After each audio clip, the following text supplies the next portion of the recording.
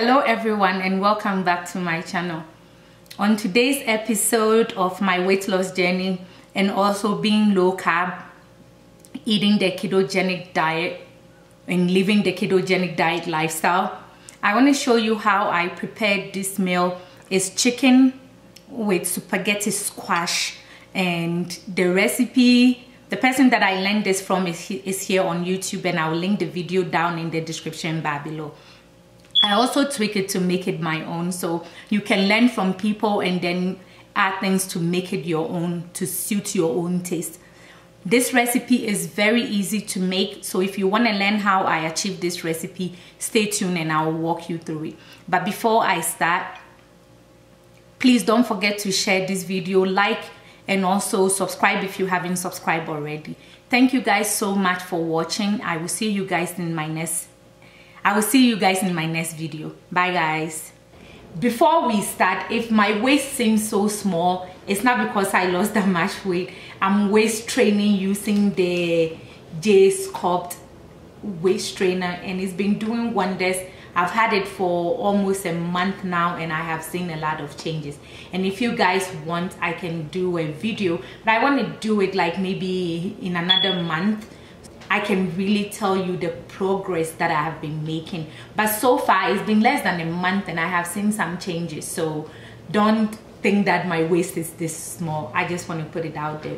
So this meal, the ingredients that you will need red bell peppers that I've already prepared.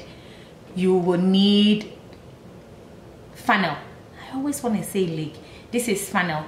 You will also need parsley that I've already washed, and half a red onion. Also, you will need your spaghetti squash. You will need lemon. You will also need you will need walnuts, and this is the only walnuts that I have. You need more than this, but this is all I have for today. Without talking too much, let's start with preparing the spaghetti squash. So I'm gonna divide it in two. And one tool that I use to help me do this, because I'm always cooking this like maybe once a week, and so I learned to use my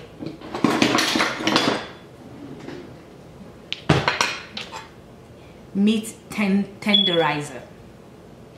I sometimes will use a rolling pin too. So you're gonna cut open the spaghetti squash in two. Be careful not to hurt yourself. Now get a spoon and you will scoop out the seeds.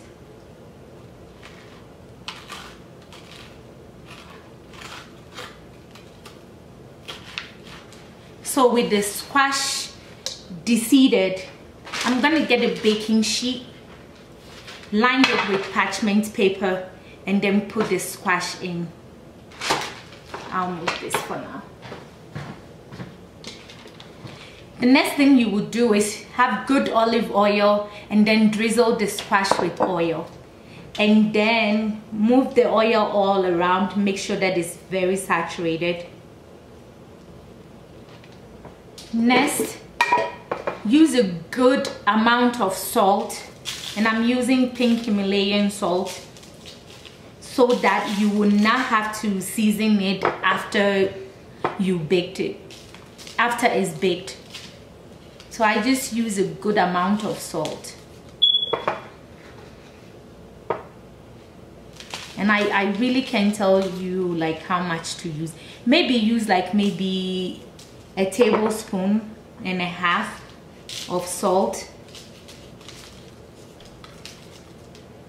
And then pepper, just grind some pepper on top of it, if I can open.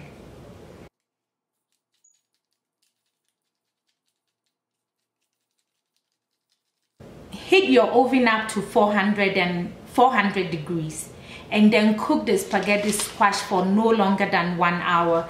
I only cook it for about 40 minutes because I like it very crunchy. so I don't cook it for an hour. But if you want it very soft, cook it for an hour. So I will put this in for anywhere between 35 minutes to 40 minutes, and I'll be right back. The next step is to prepare your chicken, because this meal also comes with chicken. And the ingredients that I use, because I've already seasoned the chicken before I decided to film me cooking. So the chicken is seasoned, and I seasoned it with olive oil, salt, of course. I have my Himalayan pink salt, black pepper. I also have ginger powder, cumin, and this garlic and onion blend seasoning that I got from Ross. So this is what I use to season the chicken. And then also you can also put the chicken in the oven heated at 400 degrees, and you can cook the chicken until the way you like it. If you like it very well done, then leave it in for an hour. But if not, take it out at the same time that you will take the spaghetti squash out of the oven, which is about 40 minutes. I'll take it out. So I'm gonna prepare the baking sheets and also put the chicken in the oven. So when you are done, put it in the oven, and like I said, leave it in, depending on how well done you want it. Leave it for an hour. If you are like me, you will take it out the same time that you take out the spaghetti squash.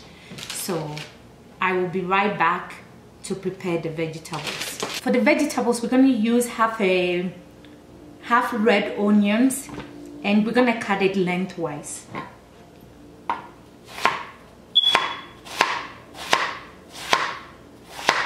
The red bell pepper that I've already cleaned,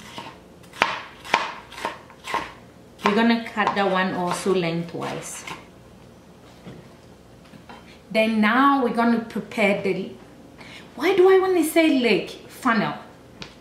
So I have one bulb of fennel, like medium-sized bulb of fennel that I've already cleaned out. And same as the onions and the red bell pepper, I'm cutting everything lengthwise. The next thing I will do is to dice up the parsley. So this is the parsley, and I've already cleaned this already, so I don't have to clean it. All I have to do is dice it, and I'm going to take off the stem and finely chop the parsley.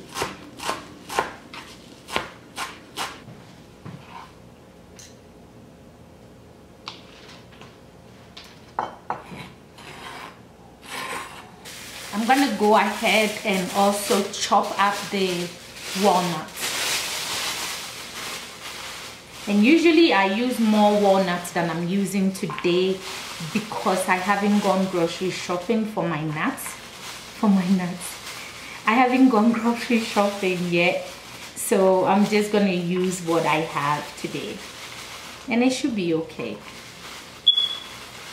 So far as I get like a cup of chopped up walnuts, I should be fine.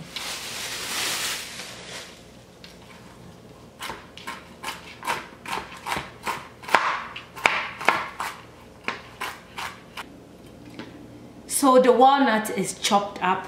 I'm waiting for the spaghetti squash to be ready in order for me to put the rest of the ingredients together.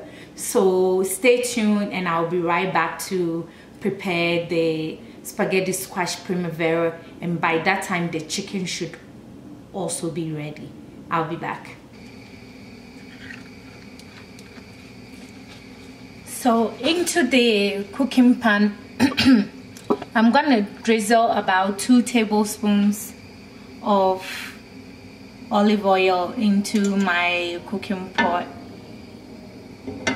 and make sure it gets a little bit heated before I add my vegetables to it.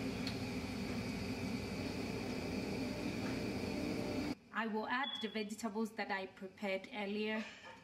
I ended up cutting one more bulb of the fennel to add to it because I like the taste of the fennel.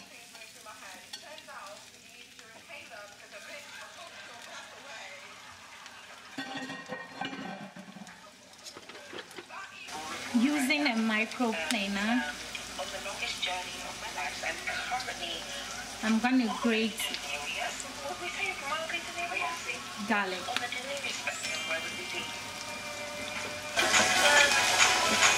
Okay, I also went ahead and used a fork to take out the spaghetti squash to save time. I have to pick up my daughter from school, so I want to save time. So I went ahead, but all you have to do is just, you know, rake it, and everything comes out. And like I said, you can make it as mushy as you want or as crunchy as you want. And I like mine on the crunchy side. Now I'm just going to mix all the ingredients together. Make sure that the vegetables that I just cooked down, you know, mesh with the spaghetti squash. You don't want to stir it too much too, because you don't want to break it. You don't want to break it up.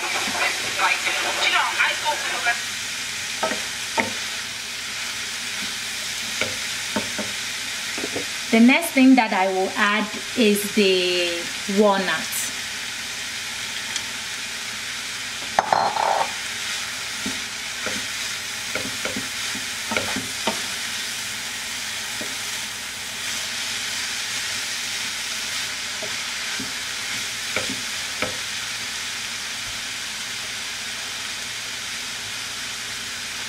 I will also add diced up tomatoes. It's just one whole tomato that I dice up.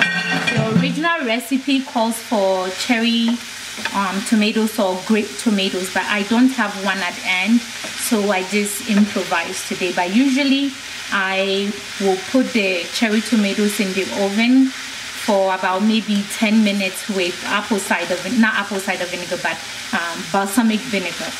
I'm not doing that step today. I'm just going to add just a little bit of apple cider vinegar to this recipe.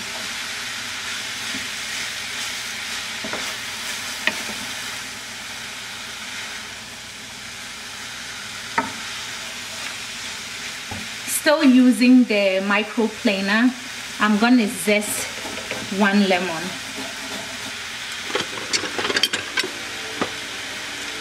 And I'm going to add half a lemon juice to the pot. Half a lemon juice to the pot. And just stir everything together and then give it a taste. See if I like the salt. If not, I can add more salt.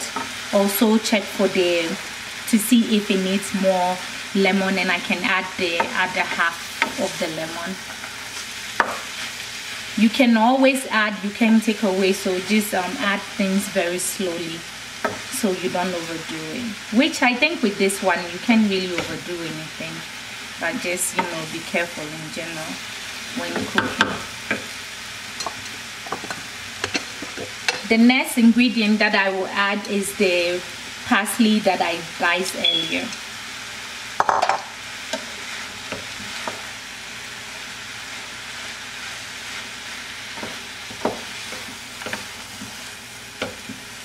Just mix everything together. Make sure that the parsley incorporates into the spaghetti squash, and the rest of the vegetables and the pecans why do I want to say pecans? The walnuts that you put in also goes in very well. You don't want to overcook this, because this is like my meal prep too. So my family will eat half of this for dinner tonight, and then the rest I will meal prep with it. So you don't want to overcook it, because you're going to be putting it in the microwave again, and you don't want it to get mushy. So at this point, I'm just going to taste to see if I need more salt and the lemon.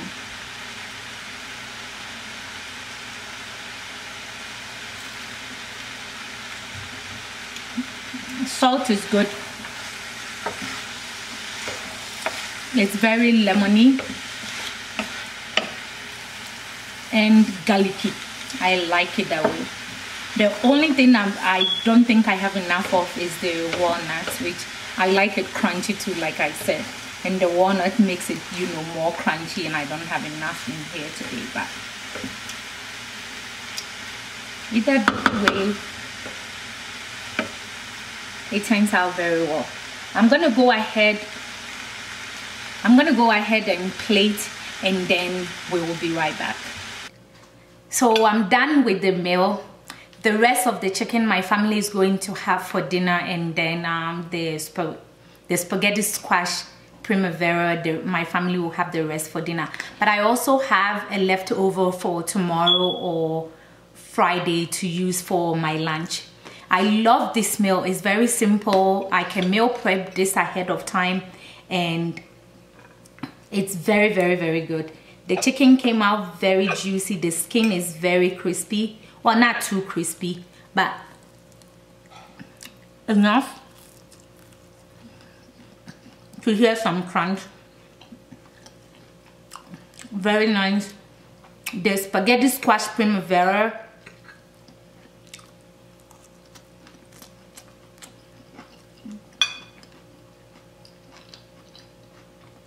tastes very, very, very good. Thank you guys for watching. I will see you guys in another video. Bye guys.